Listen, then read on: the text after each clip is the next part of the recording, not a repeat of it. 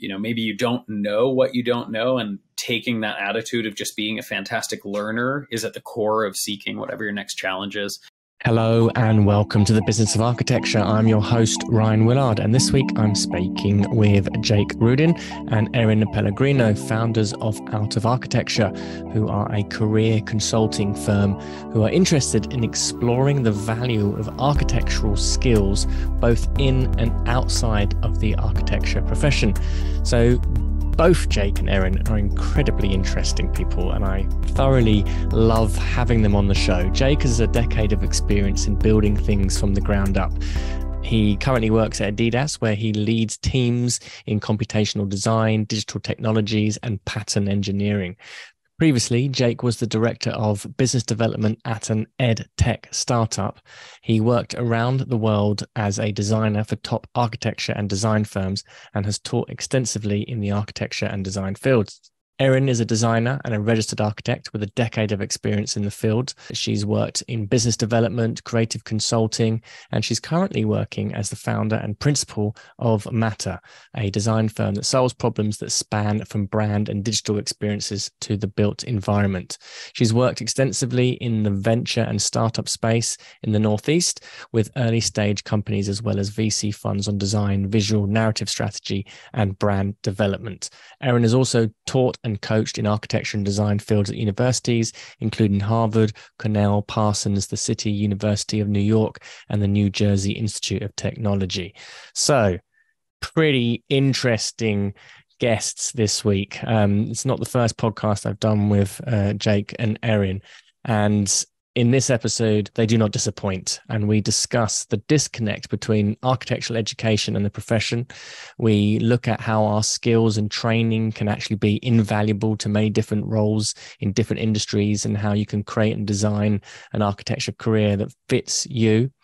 We look at their new book, Out of Architecture, and why many firms are losing out on talent and talent retention due to hiring processes. We discuss the challenges that university education faces with the education of an architect and this disconnect between the profession. And we also look at the taboo or concerns that many young architects are facing simply because they're part of a network that is exploring possibilities outside of the traditional profession. So all the information of how you can get in touch with Erin and Jake are in the info of this podcast. So sit back, relax, and enjoy Jake Rudin and Erin Pellegrino. This podcast is produced by Business of Architecture, a leading business consultancy for architects and design professionals. This episode is sponsored by Smart Practice, Business of Architecture's flagship program to help you structure your firm for freedom, fulfillment, and financial profit. If you want access for our free training on how to do this, please visit smartpracticemethod.com. Or if you want to speak directly to one of our advisors about how we might be able to help you, please follow the link in the information. Jake, Erin, what a pleasure to have you guys back on the Business of Architecture. How are you guys? Hi, Ryan. We are so good. We have just been looking forward to this all day. And for the last 20 minutes before we hit record, I'm glad that we slagged off everyone we needed to. We got all the dirty jokes out. We had all the humor. So this is going to be a totally clean, totally untoward podcast. With complete agreeability, as you put it. Mm-hmm. Exactly, the sanitized commentary on the architectural industry here. No, we're doing really well. We're really happy to be back. A lot of really exciting things have happened on our side, and also great to hear that a lot of things have happened on your side. So it's great to be back in the digital world with you and having another chat. Love it. So the last conversation we had a few months back was, I thought I really, really enjoyed speaking with you guys, and I love the whole premise of Out of Architecture. And as an agency, it's kind of part therapeutic, part business, part recruitment, and is actually kind of tapping into this latent power of architects. And I think actually people who are making an enormous investment into their careers or into their education of actually being empowered to have a lot more choice over where they direct their skills, talents, and you're actually maximizing or enabling a better return on investment from these very long architecture courses that we see all around the world. And interestingly, Erin, you were saying that one of the things that came out from this conversation, or that's come out from out of architecture, has actually been that sometimes younger students are a little bit cautious about talking about their desires to want to do something else. Could you talk a little bit more about that?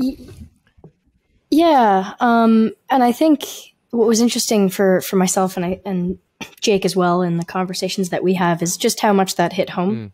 Not to completely age us, but we're, about 10 years out of our undergraduate, or just coming up on that. And for us, or for me, I think that's a familiar feeling, this idea that I can't go against the traditions and what I've been sort of raised in architecture to do and be excited about. And if other things excite me, something's wrong with me, right? There's a sort of sense of the other. And I think I would have hoped that would have changed. I think in many instances it has changed, but perhaps not pervasively enough. And what we've found is that people are reaching out to us on private channels to say that, they really appreciate our content, but they can't follow us. They're afraid who's going to see that they're following us. They're afraid if they make a LinkedIn connection, their boss may find out, or their coworkers, or even in some cases, we've had conversations with younger, or let's say early graduates who are willing or wanting and willing to work with us, but have even asked us, how can I talk to my friends about this to keep them as my friends, even though I think they could also use this service. So I think it's perplexing to me, and in a sense of knowing how we can do something about it, but also it just makes me want to give the entire profession a giant hug and tell everyone that everything's okay. That's very, very interesting. Jake, what are your thoughts, or what's been some of your experiences with this as well?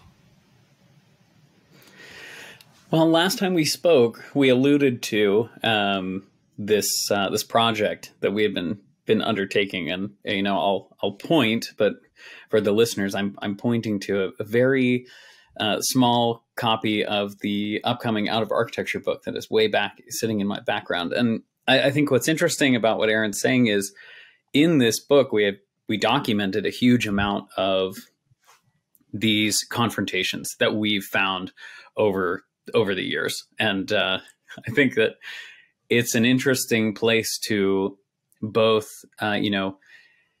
be out of kind of the realm of traditional practice in some ways, to have explored other pathways, to have, taken on whatever other side projects or industries or challenges that we wanted to face, but then also to have this, insane love and to try to, point back to the profession and celebrate it while at the same time being critical of it.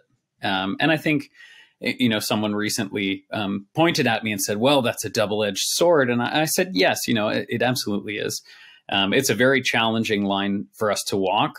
But the narrative of Out of Architecture, which is, at its core, a career consulting firm, being the villain, has shifted heavily to this notion that we are kind of, supporter with a different perspective than those who are still in or have always been inside of traditional practice.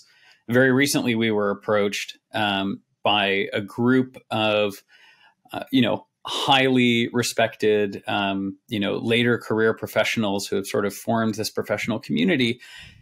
And the questions that they were asking us were absolutely not, oh, why are you stealing, architects from us and the best people and all these things. They came to us to understand, how can we retain some of this talent? How can we explore using these skills in better ways inside of our traditional architecture practices? How might we be able to even pull talent from other disciplines into our architecture firms? And these are firms that would have absolutely recognizable names within traditional, commercial architecture.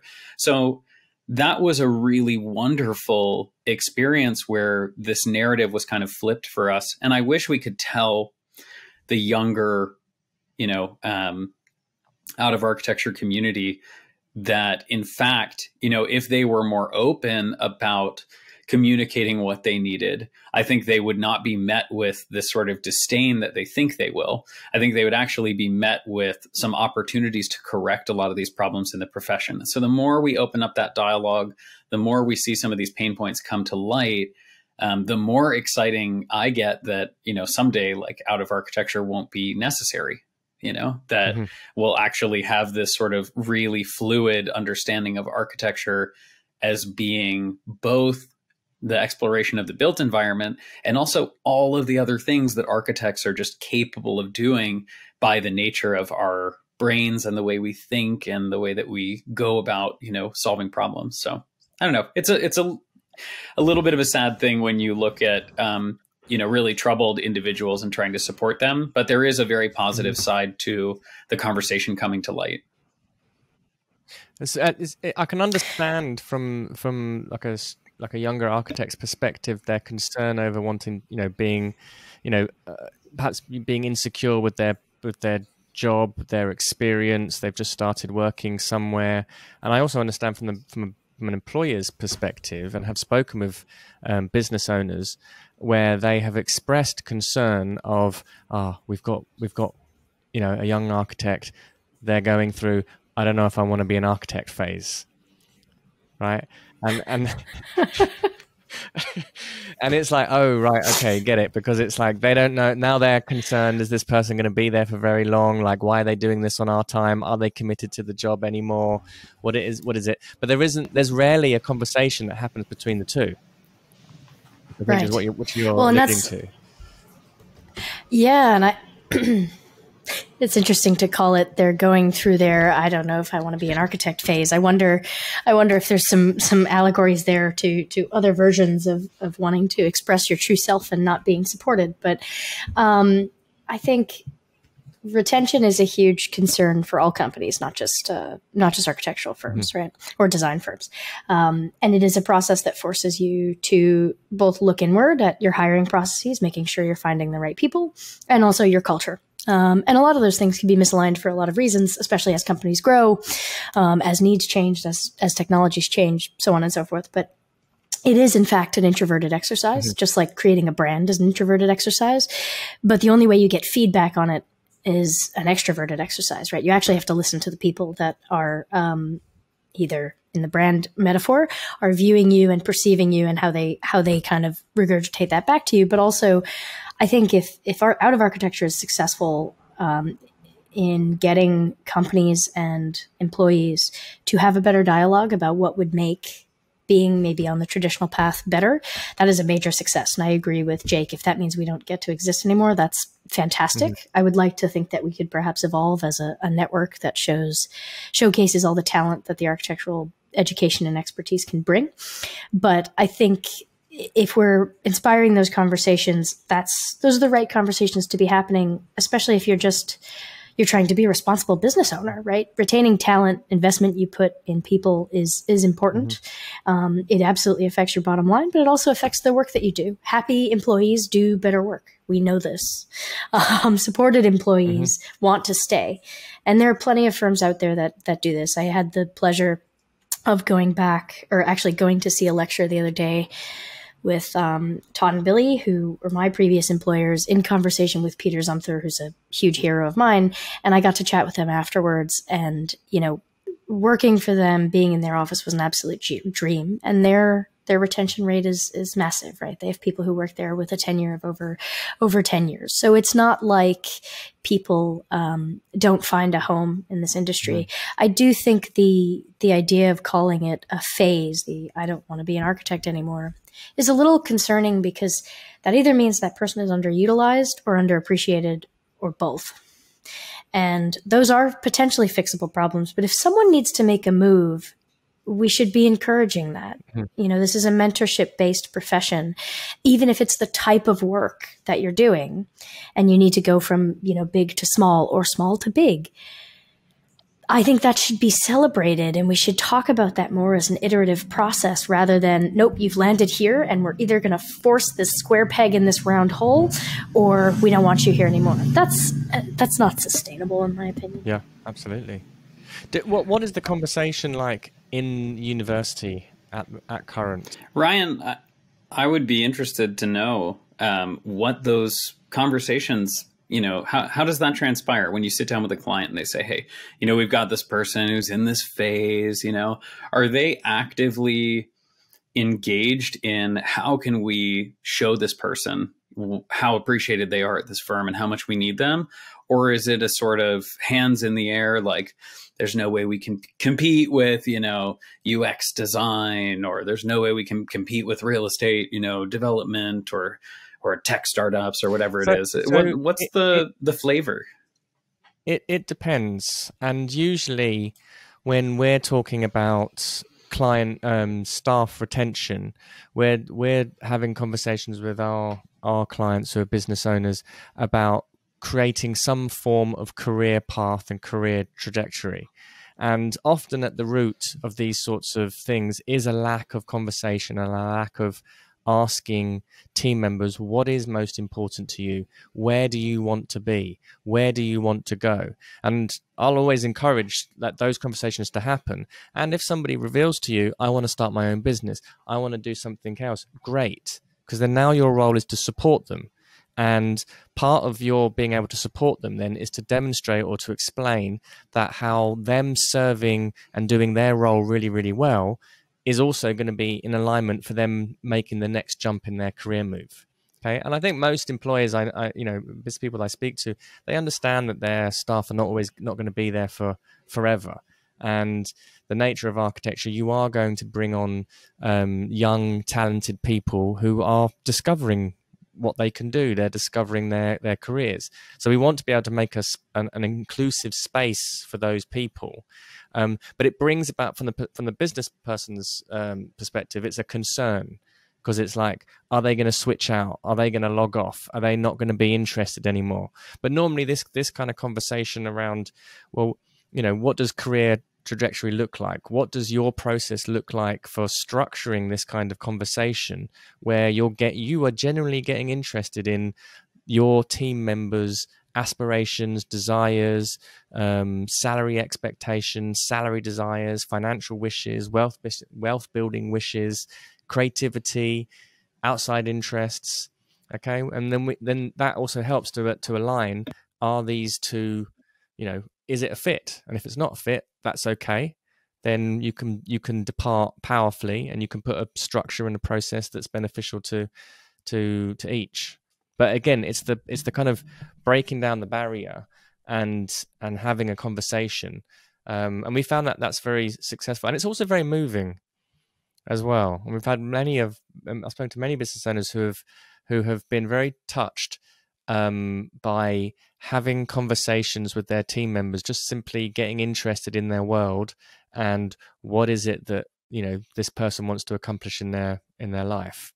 And I think we forget that, from the employee standpoint, people are reserved, frightened to share that.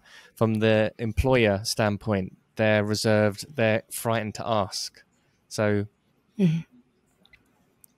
yeah, I mean, I think it's inspiring to hear you talk about that too, and I can almost feel what you're talking about, it being moving, and I think that's the best part of the type of work that we do, because, and we talk a little bit about this in the book, both from the good side and the bad side, but there's an inherent intimacy to the work that we do, both amongst the people we do it with and also to some extent our clients, depending on what you're working on. And I think, in some cases that's at odds with business. You have to be a professional, all of these things, but also that can be a real bonus, because one of the interesting things about being a business owner and being an architect is that you have to apply your creative thinking skills to how you run your business, right? So if you can, as you're saying, sort of foster these conversations in order to discover new ways that people can bring value to what you're trying to do, and new ways that those people can feel as though they're participating in a way that is meaningful and engaged. Just those conversations are what I think foster lifetime mentor-mentee relationships, good relationships between employees, good working practices, and also it's compounding, or it has a snowball effect. One of the things I often tell my students, and Jake and I tell clients often, is that you pick up a lot of the both bad and good habits of your first boss, right? So when you start to think about that from the perspective of a new employee, you can take maybe a little bit of the fear out of that persona and also start to look at them as also they're human. Mm-hmm. They're good at some things. They're bad at some things. But those moments where you can maybe cut through a little bit of this emotional hesitancy, I think are where you do start to see success. I think about at one of my early jobs, I had a list on my desk of other places I was looking at applying to. It was kind of in under one page in my notebook. And at one point I wasn't at my desk, and the project manager on my project came by to drop off drawings, and somehow he found it. And he wrote a little note on it that said, talk to his initials before you move to any of these firms, and asterisked ones that he felt I should in particular talk to him about. And I had this moment where it was like, oh crap, I'm caught. But also, oh no, he wants to give me some advice. That's actually incredibly valuable. Mm-hmm. And I remember sending him an email like, hey, I saw your note. I'd be happy to grab coffee. And he's like, yes, whenever you're ready, let me know. And feeling like I had an ally in that was just it was just a moment of like relief for me. And I was probably maybe a fourth year at the time. And I think that's huge. And that taught me that when I see that, or if I ever saw that, either as a professor or as, at this point now, I guess a little bit of an employer, I can do that for someone else. So that was a good habit I felt I picked up, and it's always stuck with me. Very interesting. I'm interested in the relationship of university as well. We spoke about this last time, in providing a structured path for architects to become architects. And again, a frustration that I'll encounter from the business owner side will be that university is not providing it's not providing fit for purpose architects. Universities will say that's not necessarily the purpose of architecture and studying architecture. And then it starts to open up this new world of like, okay, well, if that's not the purpose of what it is doing, and it's providing a new lens with which to see the world. Okay, that's very powerful, but then what do you do with it? And university doesn't have the bridges or the tools or any kind of discussion around business or entrepreneurship that will empower students to get off the architecture path before they hit business. And then they are kind of, there's also the other impact or effect, if you like, that when people do step into the practice of architecture, what they've been incubated in at university is so wildly different from anything that they're experiencing in practice that it was almost, you'll get this experience of students going, what the hell were we just sold? Like, you should have told me in the first year that we was going to be doing this, because I would have changed direction earlier. And now I'm 100 grand in, and I've got to find a job, and we're kind of deep set. So there's a whole load of things there, and I'll leave it to you to try and unpick part of it to comment on. Yeah. Way to just drop a whole load of shit right on the table and tell us to sort it out. Okay. So I think I would start with, this like the tricking the student notion. Okay. So students say like, okay, we get through school. We call this the disconnect, Erin and I. It's like you get through school, you look at the profession, you go, oh my God, this is completely different than what I was just doing for the last 5, 7, 8 years. Mm-hmm. Why would they have done that to me? There is a question there of like, well, if they had really told you what it was like, and you are going to be thinking the UK, starting salary for an architect's like 23K or something, or, it's not like fabulous money, right? And so it's like, if they had told you that you were going to do this and you were going to have to go and learn a bunch of technical stuff, would you have done the course of study? I think the answer for a lot of people is, maybe not. Maybe I would have chosen a different avenue of design. But I would pose back to the student, well, would you have gotten as good of an education? Because I wouldn't have traded my architecture degree for anything. So maybe, this not being so explicit up front is of great service, as long as on the back end, you're able to then say, okay, now that you have these skills, here are the other pathways. You actually aren't stuck with this. We didn't try to trick you. Here's an option to continue forward with architecture. And to the employer's perspective, look, we can't pay you salaries that are competitive with tech because we're going to train you in real architecture. So you're going to come to us for more education. We can't afford to just, shell out a ton of money because you're not really contributing that amount of value in the way that we need. Yeah. So we're not saying that oh, architects have totally effed this up and there's blah, blah, blah. But you have to just understand that the conversation has to be open at every intersection.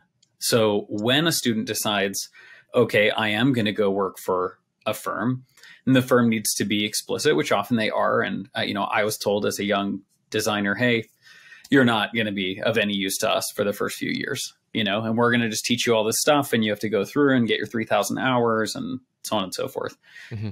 But I think that then again, when you get people in firms or firm leadership or owners that complain that, oh, universities aren't teaching them how to do architecture, I would question, do you think you could really get a university to teach architecture the way you want it done?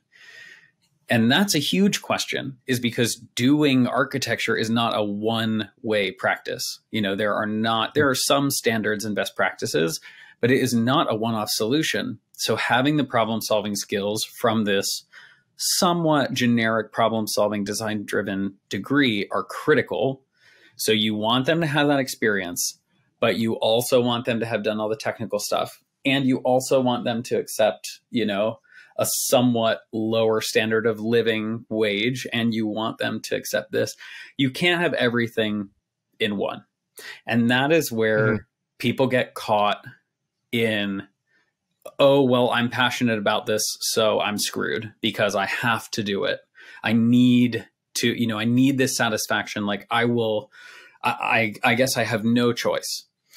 That is caused by students leaving school with blinders on for one title and one title only of architect, and not knowing that they have these choices, and also with firm owners not knowing that they can have honest conversations with people coming out of school and start to differentiate. Okay, what is it that you want to do within architecture? Oh, well, I really like the visual or the experiential design side, and I loved planning events and doing this stuff. Maybe that's actually pertinent to your business, and you don't have to treat this young student like a generic architecture, part 2 or whatever, whatever stage they're in. I think that's also a huge issue, is that we say, well, there's only one degree path. You only have one degree and you only have one set of skills and one title and this and that. When in reality, we all know that you can stereotype or archetype, architecture students as like the person that loves model making and the person that loves rendering and the person that is the best presenter and the person that we should embrace that as a profession as well, and try to encourage that, specialization and love of passion, so that we can differentiate pathways, we can differentiate pay, we can also help to pull people through the educational track in a way that maybe they start that specialization early, maybe they have a focus, maybe there are really clear, multivalent threads, so that when people come into architecture school, we're not all competing for the same job, we're not all competing for the same firm, we're not all competing for the same title. That would be amazing. So there you go. That's what I had to do with the pile of stuff you put on the table. I mean, I think also we talk about it a lot as architects and with architectural business owners, myself included, but this is not a problem that is just alone to architecture or just, exclusive to architecture. A doctor who graduates with a medical degree needs to go through a series of training and residency and all of these things to become someone who is allowed to, let's say, cut into a human or do things of that nature, right? When you graduate business school, it's not like you're about to be offered a CEO position with Bank of America or a massive tech company. There is a practical side of every body of expertise. However, spending time when you have it, so at university or in an advanced degree, where you can really get into the weeds on things, discover your personal ways in which you need to improve, discover what you're sort of naturally good at, and do that sort of pathfinding is incredibly useful in school and when you're young. I also think that, and this is something my 12th grade or 11th grade math teacher used to say to us, who was a welder turned math professional and then went back to being a professional welder. But basically he said, you don't go to college to learn what you need to know in the real world. You go to college to prove to people you know how to learn. And that always stuck with me, because no matter where you go, to Jake's point, whether it's in an architecture firm or really anywhere, you're going to have to learn new systems. You're going to have to learn new ways of communicating with different teams.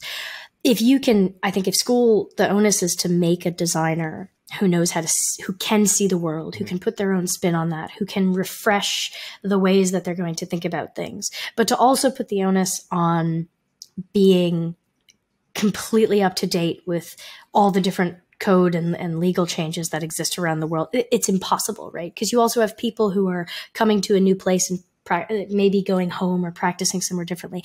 That is, in fact, impossible. However, I teach now, or have taught now, at I think 5 different institutions, 3 of which I teach at regularly. There are a lot of things I think that we can do in the education, on the education side, that help people understand the business side of architecture much more.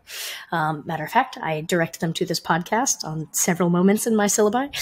Very much. But also all the other different ways that you can be an architect, because that title is changing.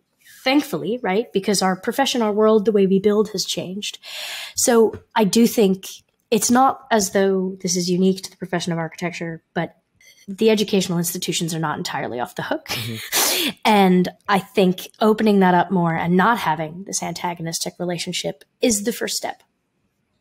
This antagonistic relationship between the profession, the working profession, and academia. Yeah. Well, it's interesting. I spoke with one of the former RIBA presidents a little while ago, and I was very excited about these kinds of ideas of talking about the latent potential of architectural education being applied to other disciplines, and that there is, there's a lot of financial benefit in that. It was something that I mentioned to you last time. If I wished I had more access to it when I was at university, an agency like yours, I would have been all over. And their response to that was, no, we don't talk about that.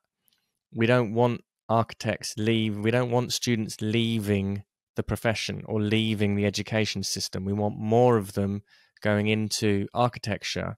And one of the things that we need to be doing is that education is missing out on the core competencies of being an architect. Okay, so there's a little bit of there's kind of different perspectives emerging. I do fully appreciate both sides of the story, and there is like a lot of,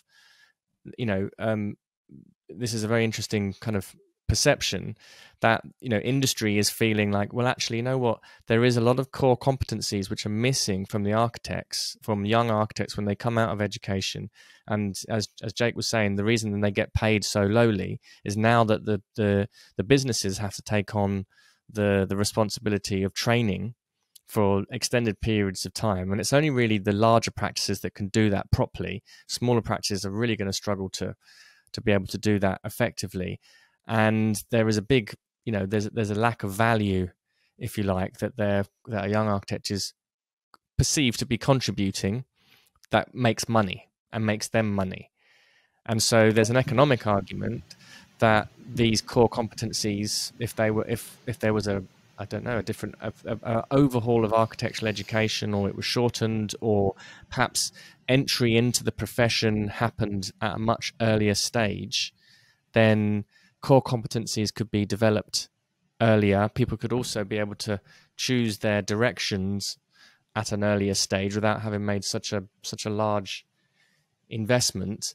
And it means that the industry as a whole, and this is another argument, is that the fact that universities have been so focused on design as being what architect and design thinking as being what architecture is about, has that it's meant that the lack of core competencies in the profession has meant the profession as a whole has lost out, if you like, to all these other types of specialists that have emerged and have taken over what was once the remit of the architect. So again, quite a I don't like that. I don't like that at all. So let's have a little back and forth here. Yeah. Why doesn't this problem exist in so many other professions? It does exist. Let me point to first the places that it does exist, which is entertainment, comedic theater, acting, publishing. There's plenty of industries where people, go in and pay their dues and struggle through and so on.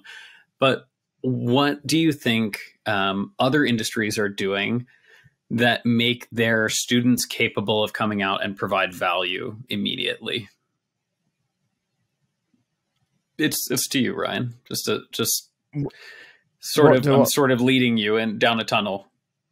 Okay, so what do I think other industries provide their students for them to be producing value? So I don't know that they do, right? So if you look at a lawyer or a doctor, for example, as you were saying, their initial kind of, a lawyer's a very young lawyer, when they go into their practices, get paid not a lot.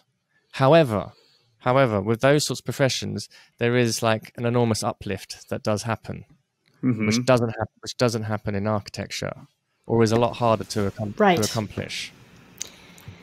Right. And I'm going to just jump in, not to derail your tunnel, Jake, but I think, and look, it is, if you're a business owner, you have to tend to your bottom line. You have to be sustainable about who you hire and how much they cost you. And it's difficult sometimes to talk about those resources because they're humans, but there's a reality to that.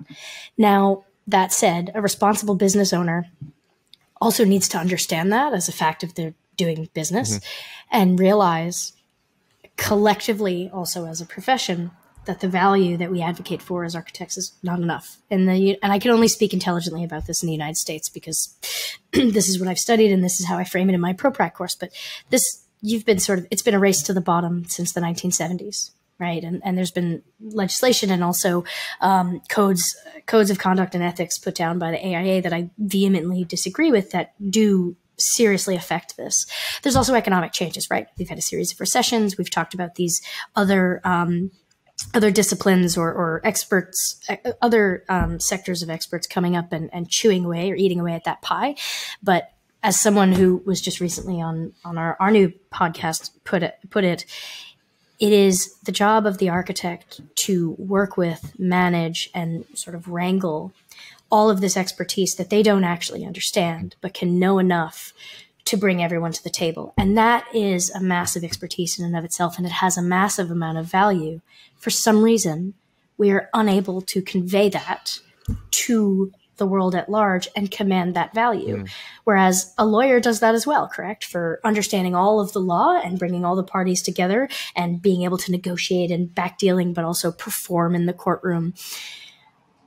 A person who sees, Law and Order or The Good Wife or whatever sort of shows or whatever that they see a lawyer doing that starts to understand that value, right? We don't have that as architects, and we do a very bad job, I think, or the people who've come before us as well have done a very bad job of conveying that value and commanding fees that match it. The architecture, the construction industry is just a large pool of money that moves around. We have lost out more and more of that pie to specialists and to only do the work that we want to accept liability for. And that just gets smaller and smaller, which means you're pressured from the top and you can't pay all the way through. And that that is a systemic issue. If everyone is saying that, that means that there's a problem way up at the top, not just at the bottom. Mm-hmm. So I'll walk back the other way through the tunnel real quick before we keep going and say, so I do think that what you both said is very accurate.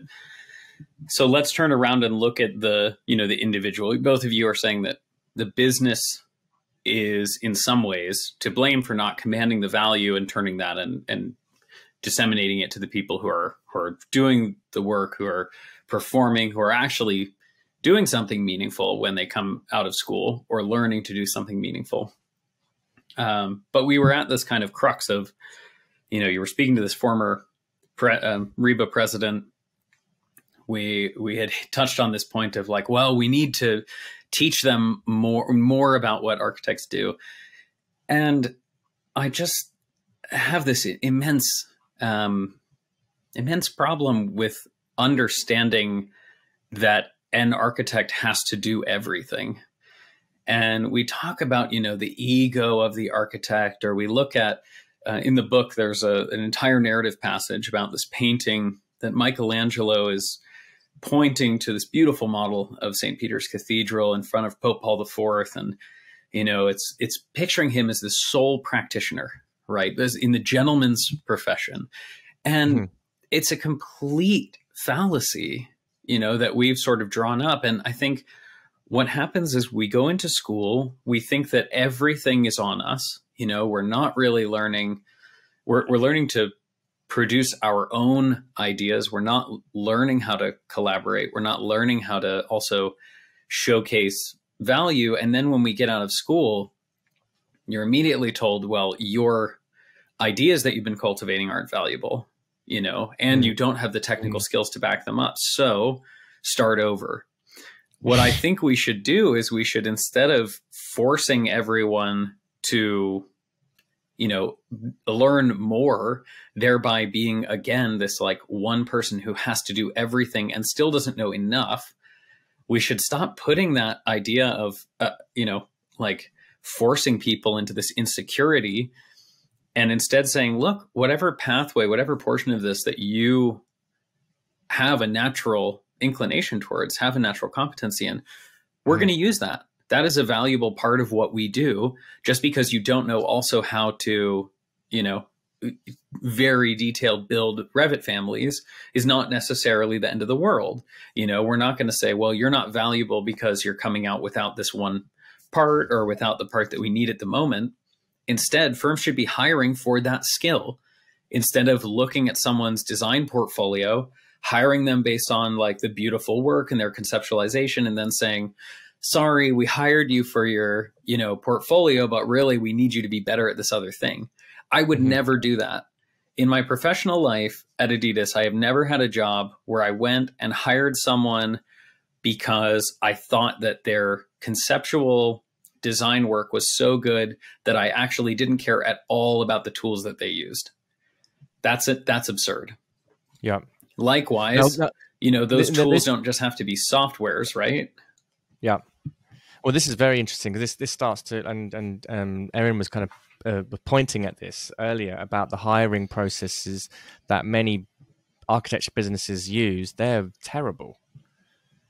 And they don't necessarily even know what it is that their business needs right now. So it is a kind of, and particularly with the last few years of the difficulty that has been existing around hiring, that there has been a kind of just, you've got an architecture degree and you're kind of half competent, just come in.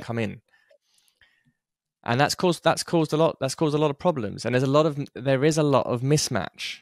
There is absolutely a lot of mismatch. And this is where the businesses are responsible for, upping their game in making sure that you're attracting and bringing the right people on in the first place. And the perceived lack of kind of, we need ready-made architects. Well, I think that kind of comes into what the RIBA president was talking about. And building out of architecture, we, we have hired lots of ex-architects. Our team, since we've spoken, Ryan, has gone from, I don't know, 3 to 9 or something along those lines. And no person in that is intended to do everything. We have people who are focused on marketing and digital strategy. We have someone who's focused on social media content creation and community management. We have someone whose sole job is producing and hosting a podcast. We have advisors, and even those advisors are specialized in specific areas, maybe helping students more, maybe focusing more on those who are looking to kind of make a change within architecture, for those who are looking to make a transition to, an area that maybe is more commercially focused or more startup focused. None of those people are intended to do it all. And we made that decision very consciously because it's a sort of nonsensical thing to say, we could hire an administrator, but instead let's go hire a professional and then pay them to do administrative work. It's just, it doesn't make any sense. And we do that kind of with our young architects, right? We say, look, you've got these great digital skills, you could be using in, visual, FX, you could be going into gaming industry, you could be creating models, whatever it is. We're going to hire you. And then we're going to teach you how to do administrative work because you haven't learned how to do that. What the Ryan? Why would we do that? That doesn't make any sense to me at all. Yep.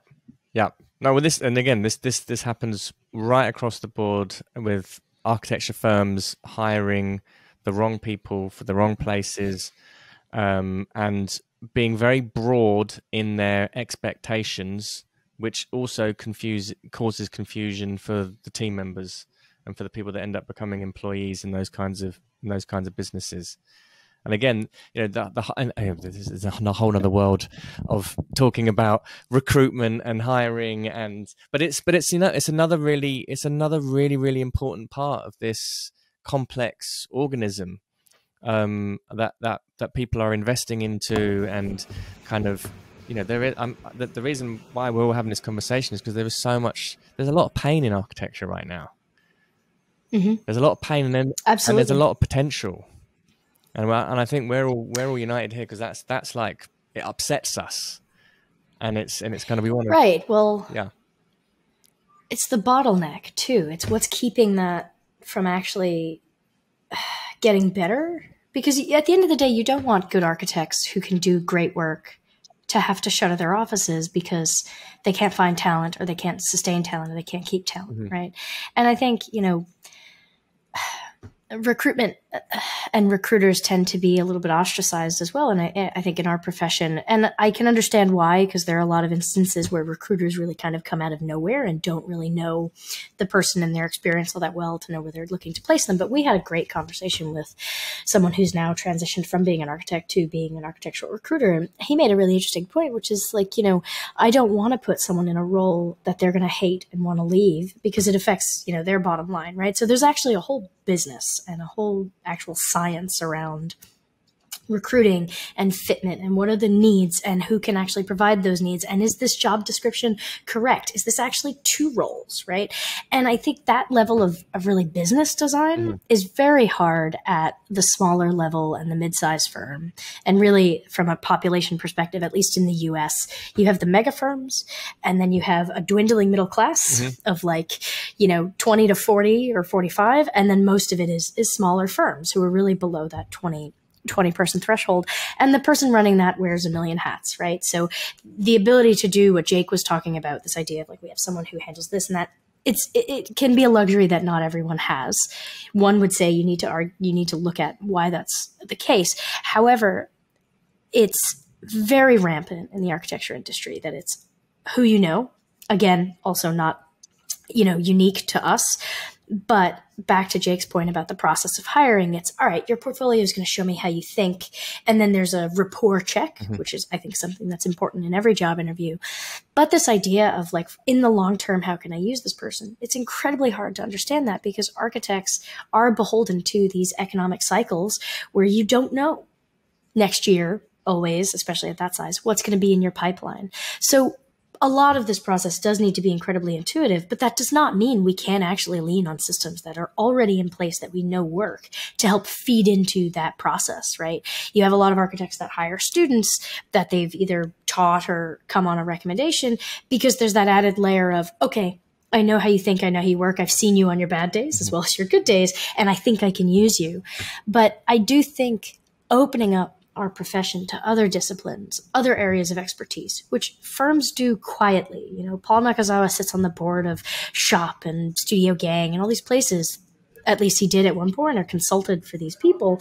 And that's not, their success is not an accident, right? There are businesses that are built to support the success of businesses. And I think, you know, this view of, you know, Ayn Rand and kind of holding the world on our shoulders, just give it up. You can't do it. We're failing at it. And frankly, it's holding everyone else down, and it's a part of this bottleneck that I think is really getting in the way. And I agree, you know, we're all vehemently talking about this, or excitedly talking about this, because I want it to change. I want the profession to be better. The interesting thing about out of architecture for us, I think, is that I went into it at least with the notion of, okay, I can't change architecture from the top down because I am not at the top, nor do I think I have the sort of stamina or the will to do all the things I would need to do to get there. But now we're getting to have conversations, and people are listening who are at the top. We always thought it would be a sort of bottom up exercise, but the reality is it has to be both. Yeah. Absolutely. So how was the book?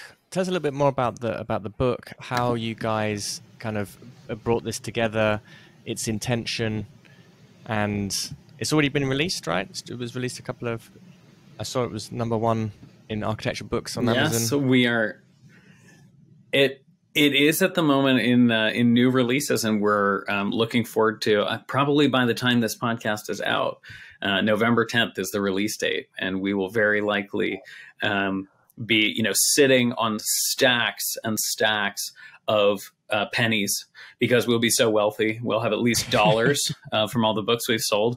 No, but in honesty, you know, it was the book was really meant to be a place where we could have this conversation, this kind of intimate moment with the reader, but, you know, without necessarily forcing them into the place of having to come and sit with us. I mean, you know, another thing that became really apparent early in the business is that, you know, Erin and I's time is not scalable, you know, and the conversations, and, you know, the reason why we love sitting with you on this podcast is because you have cultivated an incredible audience of people who care and want to share these stories. And so we're happy to come and sit here and to espouse, you know, the way that we think and, you know, the way that we feel. But it's a really nice, you know, collection of a lot of those thoughts. And was, you know, a 3-year-long project. Wow. Started, you know, as a kind of, how can we elaborate some of the skills, the tips, the experiences into one collection of words. And it ended up resolving in a kind of a 3-part structure. And really it's called Out of Architecture, the Value of Architects Beyond Traditional Practice. And at its core, it really is a discussion on value. So it is very much this conversation that we've been having of, why do we, you know, see ourselves as having this kind of singular lens of value? You know, what is the way that we build that vision of the world? What is the way that we sort of come into conflict with it, you know, as we enter into the profession? And then finally, how do we resolve that, and how do we make change? And so those 3 parts are really falling in love with the design of architecture, the skills, the profession. It shares a lot of experiences that Erin, myself, my wife Rachel, who's also a recovering architect, you know, there's numerous stories in there from clients and people who are critical in building out of architecture. But then in that middle section, we address some of these things that we've also spoken about. So we address the disconnect. We talk about the gentleman's profession. We've talked about insecurity and the notion of the insecure overachiever, right? That we have to carry all of this on our shoulders. And we provide examples from our professional lives, from those of clients, from different experiences. And we start to highlight in that section how you can sort of see the narrative unraveling a little bit, right? And where those threads pull apart. And part of that is just so that we can tell other people that they're not alone, because I think that these conversations, as much as they're starting to come to the forefront, they really are still very difficult to have in the professional context. That last section of the book is case studies. It's clients that we've had that are sort of a conglomeration. So it's no one person, but they're an amalgamation of the sort of types of clients over the last 750 that we've had at this point through Out of Architecture. And it tells some of their stories and the ways in which they found themselves either grappling with this notion of leaving, the conversations that we had with them. In each of those chapters in the last section, we also highlight kind of a core fundamental idea, either, this kind of hidden job network, or the notion that, maybe you don't know what you don't know, and taking that attitude of just being a fantastic learner is at the core of seeking whatever your next challenge is. So it was an absolute pleasure of a project to work on, but thank God it's over. It's fantastic. We can't wait to see it out in the world, but bless anyone who has been through the publishing process, because it is brutal. Well, Jake is also lamenting the fact that he had to read it probably about another 3 or 4 times out loud to record our audiobook. Part of this is vocal. Yeah, part of this is vocal fatigue as well, but also why he can rattle those off so well. Amazing. Everyone was giving me a little bit of a glimpse of, how you guys actually structured the book through audio conversations, transcriptions and then kind of started to go through the rigor, if you like, of actually taking those transcriptions and turning them into real sentences. And when you realize that we speak very broken, fragmented ways, I look forward to delving into that with a lot more depth. We're coming to the end here of the conversation, and as always, I've thoroughly enjoyed speaking with you. So you guys have got a new podcast out called Tangents. What is that about?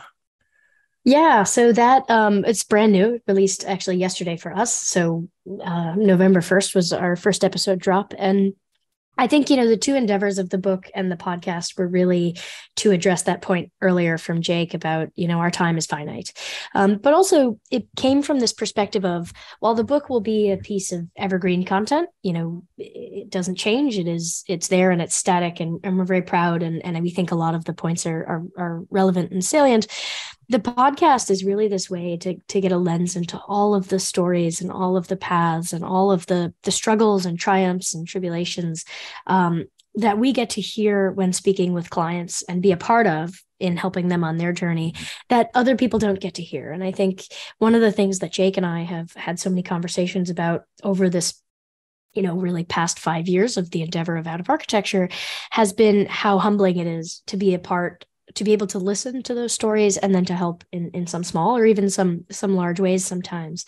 But it's all confidential, right? It's all something that we take very, very seriously, the privacy of our clients. But at the same time, going back to how we opened this episode, people being able to hear those stories, know that there are successes and failures, and know that there are so many other ways to have agency, I think is incredibly important. One of the things that we try to do within the podcast, which is hosted by Sylvia Lee, who's just absolutely wonderful. Listening to her is like literally just getting an audio hug. But one of the things she asks all of our visitors on the podcast is, describe yourself in 3 words. And you get all of these adjectives that so many people who share, the title architect and who share, to some degree, the same expertise, all the different ways that they view their value in the world. We also ask them, how do they define what it is to be an architect, which again, variety of definitions. And I think if we can put that out there and showcase that in its best light, maybe there'll be, more conversations to be had around all the ways that we can transform, expand, or even in some cases leave the profession, but leave it in a better way than we perhaps found it. Fantastic. I think that's the perfect place for us to conclude the conversation. I know Jake has got another meeting to go to. We've kept you here. Thank you guys so much. That was a meeting with a pint. That's the meeting. Perfect. Those are the best. Those are the best meetings. So thank you guys so much for today's enlightening conversation. As I said before, absolutely love what you guys are doing. I think it's, you're one of the missing pieces in this whole complex ecosystem of the gestation of an architect, and actually, what you're doing, unlocking the latent potential of the architect and actually helping people live what an architect can be rather than just speculate about it, I think is, it's brilliant. It's absolutely amazing. So thank you once again. You're always welcome on Business of Architecture as guests. And I hope that this is, one of a series of further conversations that we continue to have. Likewise. Thank you so much, Ryan. It's great to come back and chat. Thanks, Ryan. It was a pleasure to come back for round 2, and we're looking for many more. So awesome. And that's a wrap. And don't forget, if you want to access your free training to learn how to structure your firm or practice for freedom, fulfillment, and profit, please visit smartpracticemethod.com. Or if you'd like to speak to one of our advisors directly, follow the link in the information.